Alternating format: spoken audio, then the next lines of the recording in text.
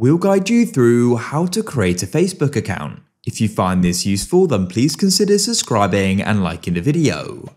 So first of all, you need to go and get the Facebook app. You can go and download it from the App Store or the Play Store and go and open it up.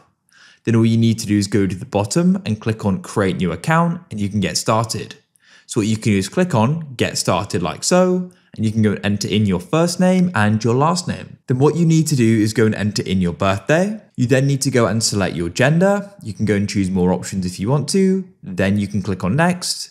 You could then need to go and enter in a phone number, or you can go and use an email address. It's going to be up to you. In this case, I'll use an email address. So go and enter it in and click Next. You need to go and create a password, and you can then go and click on Next. Choose if you want to go and save your login info.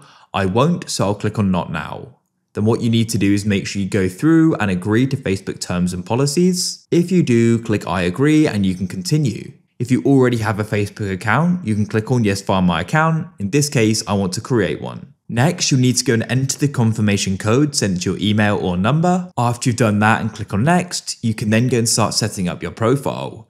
You'll be prompted to add a profile picture, which you can do, and Facebook will then start customizing your experience. So what you can do is go and connect your contacts by clicking Next, press continue if you want to. And just like so, we've created a Facebook account and you can go and start using Facebook. If you found this useful, then leave a like.